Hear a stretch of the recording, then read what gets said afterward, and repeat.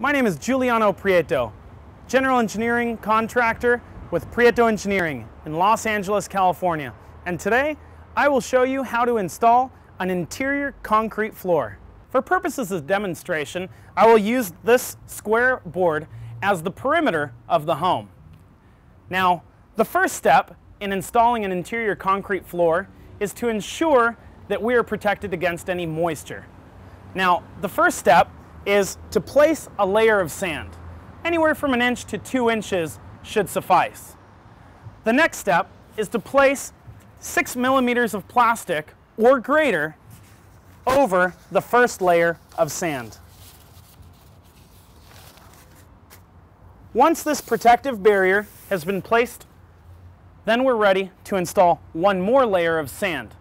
Again, about 1 inch to 2 inches. This will ensure that the barrier is protected against any construction or construction debris, as well as evening out the subgrade under the concrete to be placed. The next step in installing an interior concrete floor is to ensure that you have some reinforcement. Reinforcement varies. You can do fiber mesh, which is fiber inside of the concrete. In this case, I have wire mesh, which is welded wire fabric. And also, you can use rebar.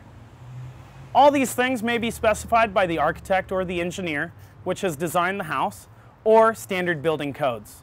Place the wire mesh into the interior of the home. If using wire mesh, you'll want to ensure that you have at least 2 squares of lap for a 6-inch by 6-inch square mat. Following the placement of the reinforcement, you'll want to raise it off of the sand so that concrete can go below it and over it.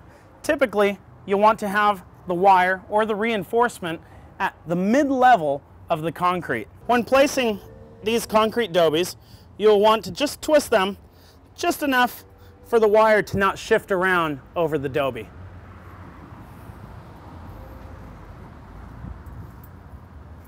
At this point, our reinforcement is completed. Once all the appropriate inspections have occurred, either city inspections or through structural observations, you're now ready to pour the concrete.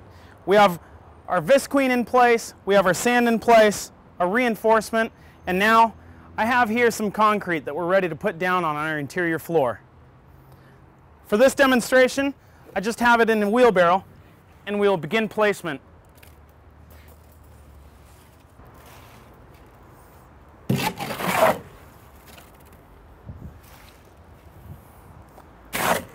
The next step in the process is to level out the concrete.